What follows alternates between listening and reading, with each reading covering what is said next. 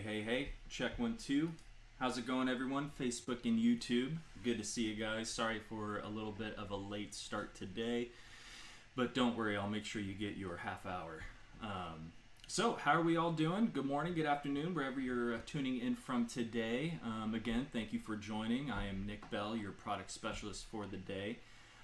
Today, we're going to be taking a look at Catalyst. So, pretty much my agenda for today is to talk about the customized boost settings per amp model. Now, there's not a whole lot of information of what they do, in the manual and online and such. So I thought it'd be, fun to kind of lift the veil and show exactly what each of these boosts do.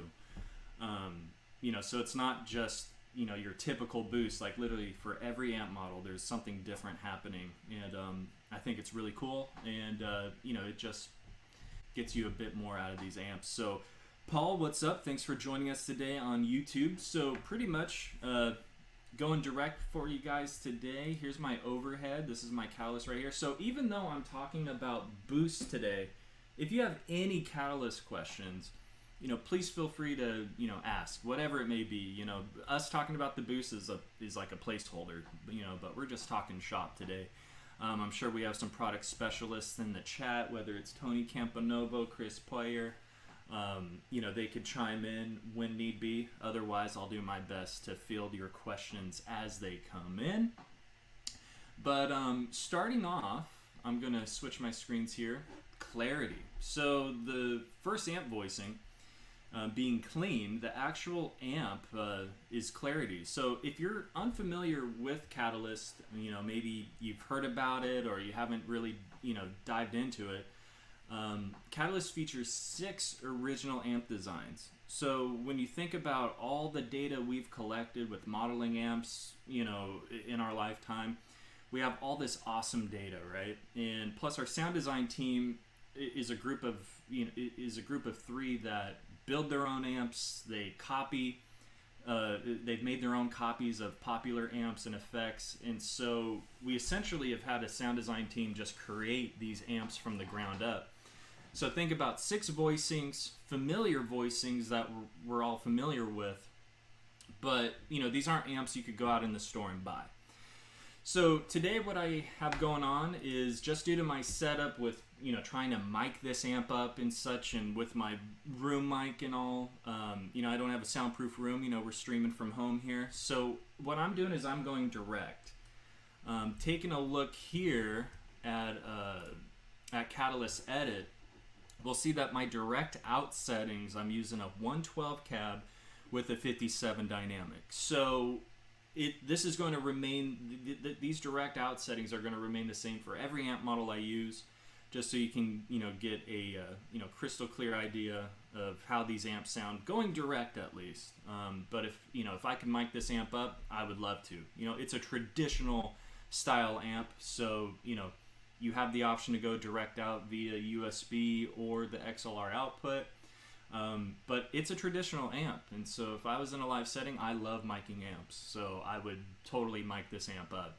But for today, we are going direct. Brian, chime in. Thank you. So, clarity here. Starting off, let's see if anything sounds off, let me know. But clarity is a very, very clean, pristine clean type of a sound, or voicing for that matter. It almost reminds me of, kind of like a solid state clean.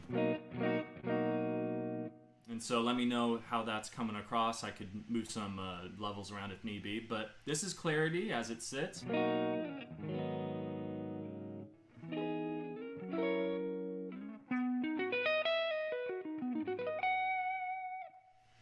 Crystal clean, right?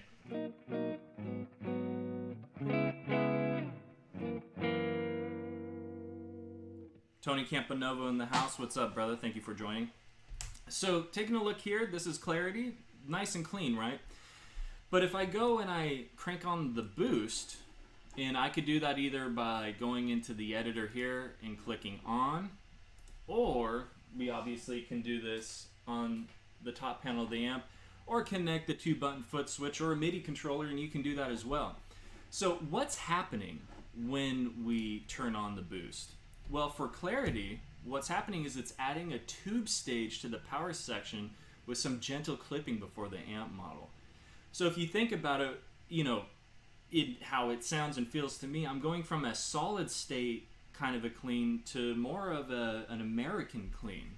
So if you think of going from a solid state clean amp to, you know, maybe another clean amp that is, you know, tube driven, you know, like what we see with Fender and such, you get a different kind of a sound. So with the boost off, again, this is what we have. Very clean.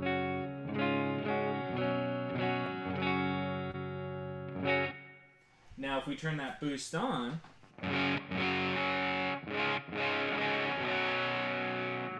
so if I go to the neck pickup, go into single coil,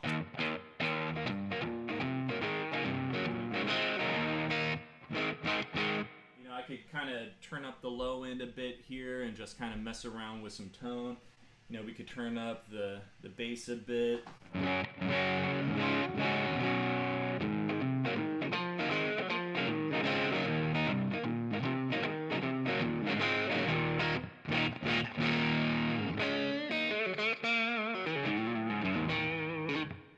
So not a bad sound, right? But you can hear that difference. So again, turning the boost off.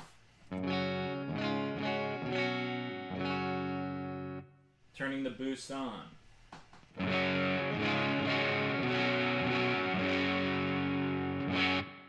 So as you can tell, you're kind of modding the amp, if you will. So when you think about it, turning on this boost, I'm not just adding some 10 dB of boost or just, you know, some random gain or distortion. You're actually altering the circuitry of the amp here just by adding in that boost. So really cool.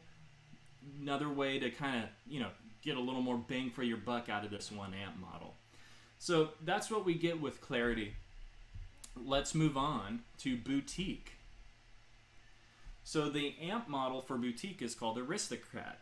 And so this amp model was, you know, inspired by boutique-y hand-wired amps, you know, amps that are, you know, hard to come by, let's say, or when you do come by them, you know, in maybe a, you know, vintage guitar shop, they're extremely expensive, right?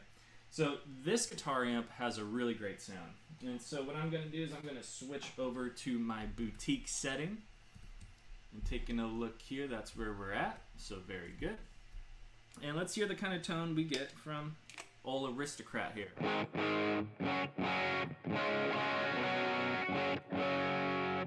Not a bad sound at all. Going to single coil in the neck.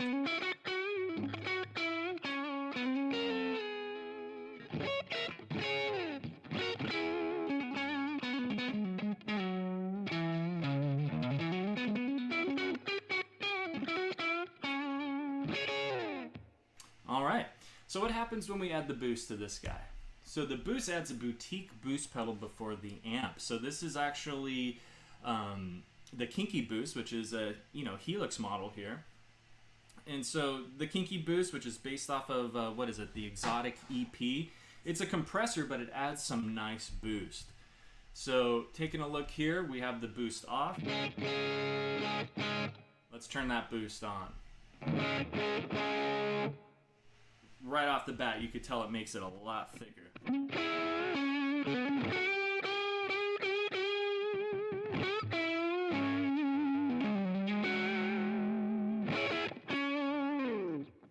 And I'm only at 36% here. I could crank this up a bit more if you need a little more sizzle, a little extra push off that clip.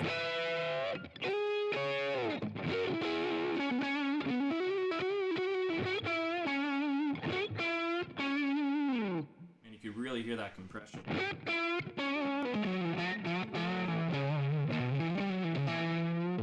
Tony Camponovo, single coils have become my preferred pickup choice. I know, right? They just have so much characteristic, and that's, you know, I'm in my neck position there.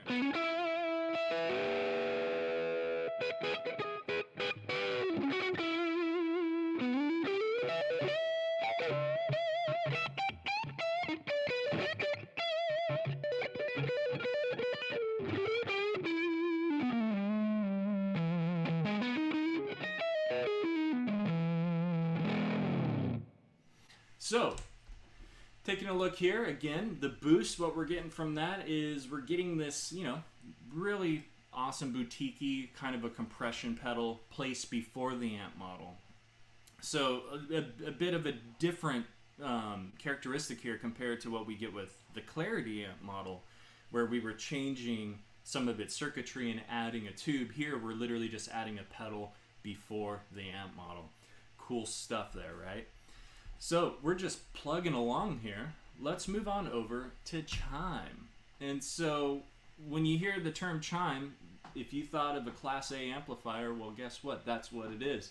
So what we have here is a chime voicing with the original amp design named Carillon, however. And so what's going on here is it's your classic chime. It's just a bigger yet deeper type of a sound where you can really dial this in. Now, if you think about it, if I want to go over to chime here, well, Catalyst is a 2-channel amplifier. Now, what's really cool about Catalyst is you actually have 6 banks installed. So in the editor, I could just click the bank number and choose a different bank number. But if you're asking, well, what if I want to change banks on the face of the amp? Well, let me show you that. So to change banks on the front panel of Catalyst, all you do is you press and hold the manual button. And then you'll notice that 1 out of 6 positions on the selector switch is going to be your 1 of 6 banks. So currently I'm in clean, which is bank 1, but if I just go over 1, now I'm in bank 2. So let's take a look. Let's take a look at the editor, and we'll see that, well, I jumped to channel B, but channel A, there's my chime, and then channel B will be my crunch. Then bank 3, A will be dynamic, and B will be high gain. So let's go over to chime here. We notice that the boost is off. And let's just hear what we have with the old chime voicing here. A little Brian May for you in the morning. You know, a nice spanky sound.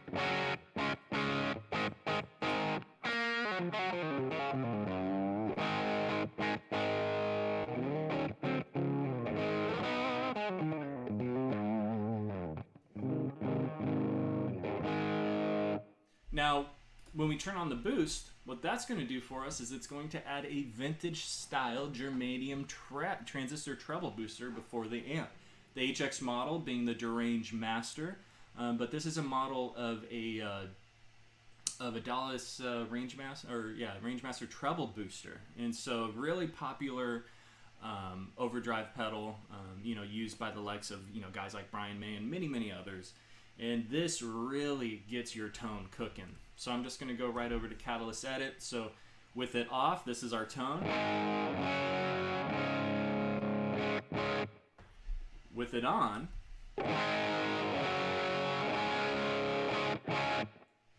and I'm only at 13%. So if I wanted to crank this up even more, it does not take much to get this thing cooking.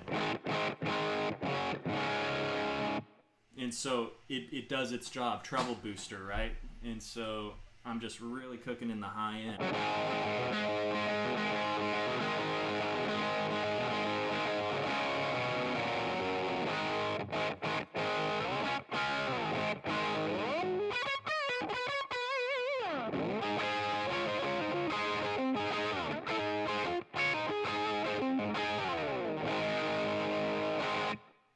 And so that's your chime there. Excuse the terrible playing. But other than that, gives you a good idea on what you get here. So again, another amp model where we're putting a distortion or just a drive of some sort in front of the amp. Let's see what we got here from Paul. A carillon is a pitched percussion instrument that is played with a keyboard and consists of at least 32 bells. Well, look at that. The more you know. Yeah, very interesting name, huh? Very cool. Thank you, Paul. Much appreciated. So we're plugging along here. We're halfway through the amp models. So we saw with the clean, we changed some amp circuitry, and with boutique and chime, you know, we're just adding a overdrive or a boost pedal of some sort. whether it was the compressor or this deranged master in front of the amp model. But let's move on over to voltage. This is under the Crunch amp voicing. So the amp model, the original amp design for Crunch would be voltage. And so taking a look at my Catalyst edit here, channel B, that's my Crunch. And let's see what we got. Humbucker in the bridge. Really dig this amp model. I think Crunch and Dynamic are my two favorites in Catalyst. But Crunch just has some really good low end.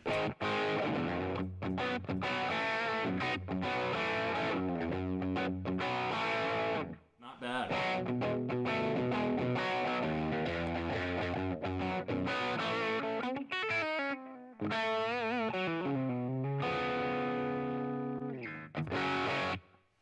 So that's our Crunch there. Amp model voltage. So what does the boost do for us with this amp model? Well, this adds an extra preamp to gain stage. So we're seeing kind of like what we saw with Clean, where we're not adding an actual overdrive or boost pedal before the amp. We're changing the circuitry of the amp model here by adding a preamp tube, or essentially a preamp stage, right, to the preamp. So taking a look over at Catalyst Edit, I could turn on the boost. Again, you know, for those of us maybe just joining us, I could turn on the boost directly from the amp with that LED there, or with the additional with an additional foot switch. Maybe it's the LFS2. Sorry if my guitar is going there and cutting me off. But yeah, you could turn on the boost from the amp or from an external foot switch. So again, amp just straight up.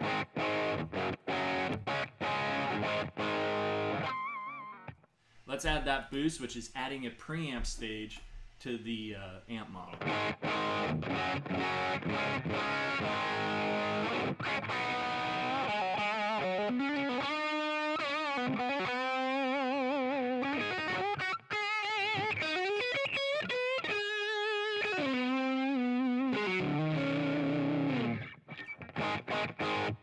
Very dry sound so far. Let's see, you know. And what's great about Catalyst is we could always add some reverb, right?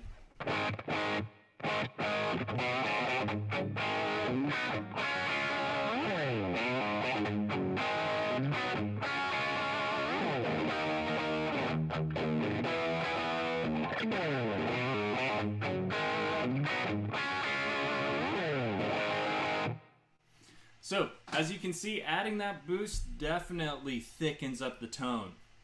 And you can tell that it's, you know, something's going on with the amp. It's not an overdrive pedal in front of the amp. As you know, whenever you add boost, distortion, overdrives before your amp model, you lose some of that low end.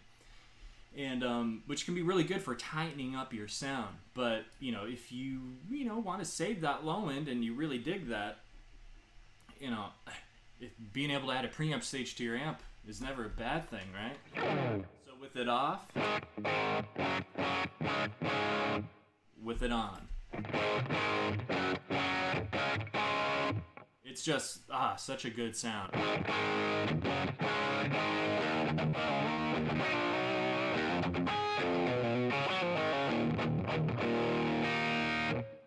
Very cool stuff. So it looks like we're plugging along here. Let's move on to our next amp model, being the Dynamic, which the amp model for Dynamic is kinetic, and this literally, you could have not have given this amp a better voicing name of Dynamic, because you can get really clean with this thing and really cooking all at the same time.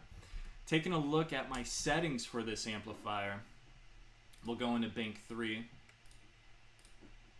Channel A is the Dynamic. So taking a look at my settings here, the gain's at 80, and and the EQ stack looks is a pretty common kind of setting here. Let's hear the tone that we have.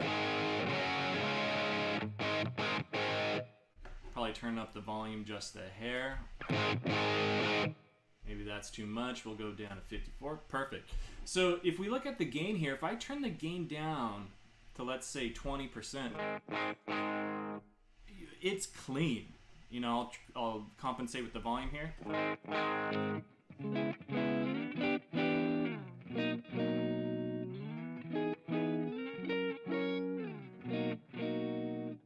You know, that is a very, very clean sound.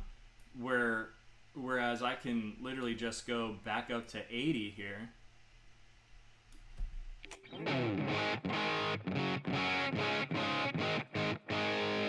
You know, and now it's cooking, right? So again, the amp model for dynamic is the dynamic voicing, and it is, again, very dynamic.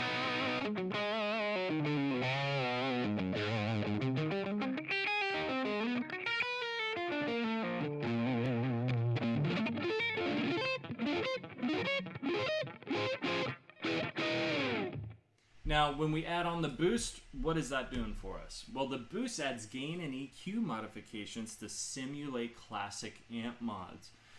So this is literally just going into the amp circuitry and moving some stuff around, boosting some, taking some stuff away. And so when you think of really popular amp models, you know, even like the Dookie mod, stuff like that, you know, with Marshalls and those kind of amplifiers, our sound design team just took really, you know, the best of all the worlds of common amp and popular amp mods and put those forth with the kinetic amp model. So taking a look here, again, amp without the boost.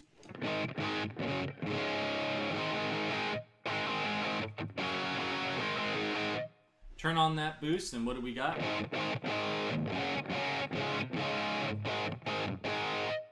You know, this amp model is very good for leads. It's also very good for rhythm, depending on what you're going after. But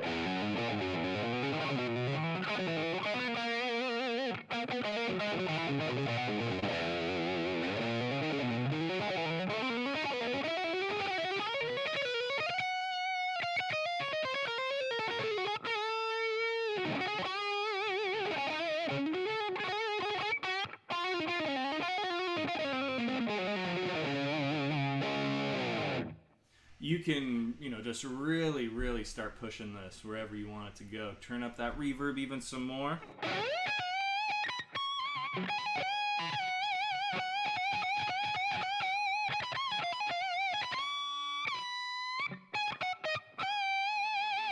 Not bad.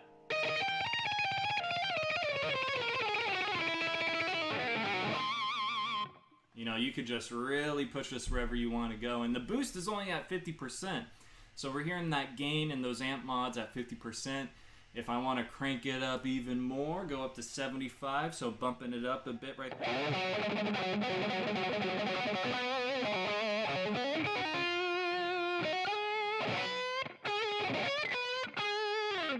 Going to neck position.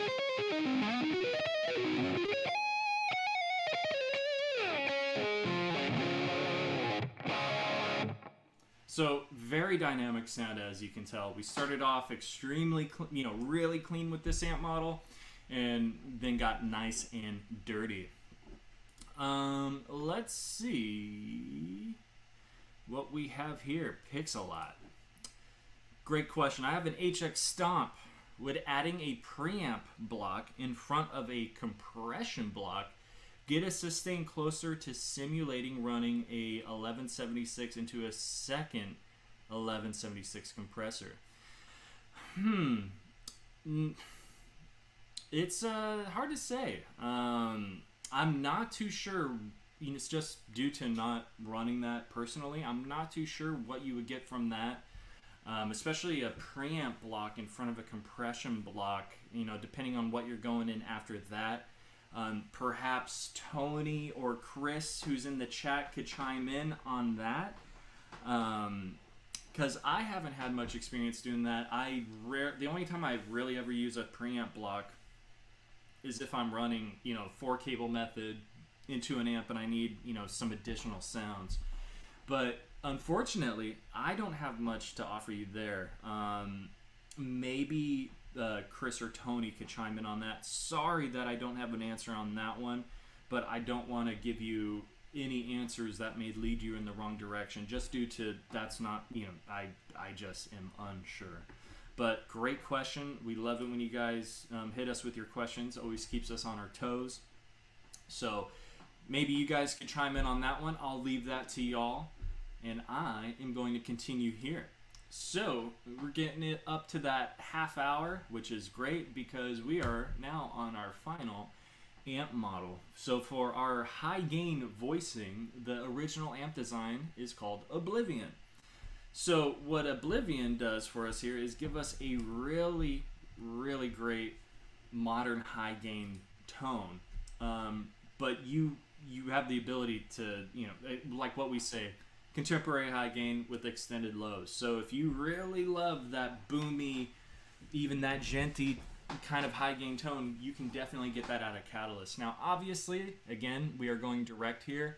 So there are some characteristics, even that low end I was speaking about, that you may not hear, on your phone, tablet, or computer, whatever you're viewing this on. But hearing the high gain setting in person, it's just killer. It's awesome. So let's see what we have without the boost setting.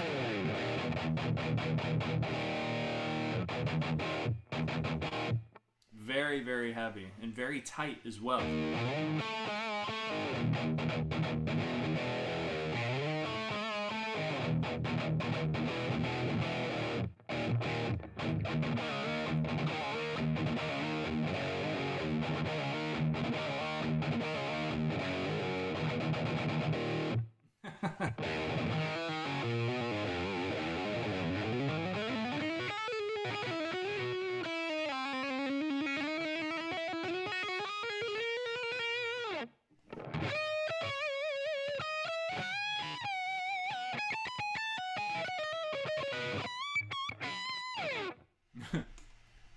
Who can name that?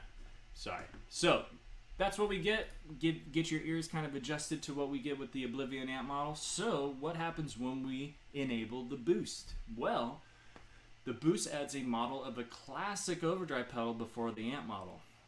And if you guessed a Stupor OD, or what it's modeled after, being the Boss SD1, that's what the Stupor OD is modeled after. So that's what we're putting before the amp. So like I was saying earlier, sometimes when you add, or most of the time when you add an overdrive or a distortion before the amp model, it tightens up that low end. And so that's why when we look here at my edit, the boost is saved at 4%. And so sometimes the idea with, because you may be thinking, well, man, this is a high gain amp model. Why are you adding an overdrive pedal to a high gain amp model? And by doing so, you're able to kind of clean up or tighten up the low end and the overall tone of the amp by adding just the voicing, the filtering and voicing of these overdrive pedals. And you'll see it across many popular guitar tones where they're just adding a little bit of an overdrive before their high gain amplifier just to kind of tighten everything up. So let's see what we get here again without the boost. Really listen to that low end. Now when we turn on the boost, adding that overdrive before the amp.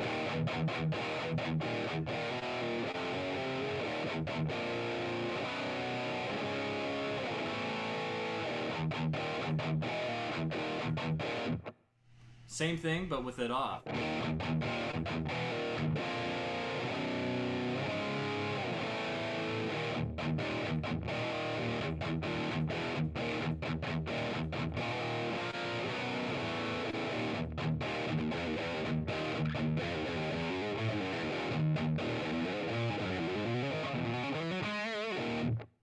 Now with it on.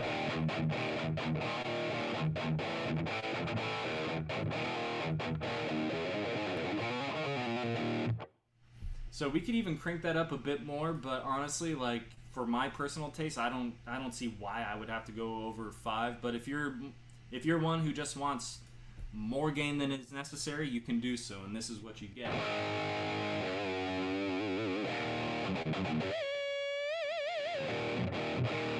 So now we're swimming in gain. You could even hear that gate kind of kicking in a bit. If we turn that gate off, you can hear how we're starting to get into the chip pan territory. But I think running this at about up to 4 or 5% gives you a nice tighter low end. So that's really all I had for you guys. Again, there's not a whole lot out there. Not sure why, but there's not a whole lot out here on what these boost settings do. I think it's some really good information as well, but now you guys know what these customized boost settings do per amp model. Let me take a quick look at the chat before I let you guys go. It looks like Tony and Chris have been fielding the questions, doing a great job. Is there a Line 6 compression block that comes closer? Technically, you could put a preamp and real pedal. Thanks, Tony. Line 6 similar. All right. So it looks like everything has been handled here really well. So other than that, guys, that's all I had for you. I hope it was informative. Hope you enjoyed learning what these customized boost settings do per amp model. As you know, we're not just adding a random boost, before the amp. We're actually, doing some really cool stuff here. Whether it's, altering an amp circuitry, like what we've done here with kinetic, or even voltage. But it's some really cool stuff. We're either changing the amp circuitry or adding something popular before the amp model. Now, before I let you go, just so you know, we do have these things called virtual lessons. It's written up here, Skype lessons, but we'll use whatever. It might be Zoom, Teams, whatever works out best for you. But these are free for the time being. Who knows if that'll ever change. But if you want to get kind of what we had today, this one-on-one session with a Line 6 product specialist, whether it's me, Ross, Tony, Chris, go to line6.com/events and sign up, and you can get one of us. You maybe even be able to request one of us if that's your thing. Otherwise, all of us, all the other guys could really answer and do whatever you need and whatever you want to get out of these. So check out line6.com/events for a Helix virtual lesson. And in the words of my colleague and friend and brother, Tony Campanovo, stick a fork in me, I am done. We'll see you guys next time. And other than that, be safe, be well, and have a great weekend. Thank you, guys.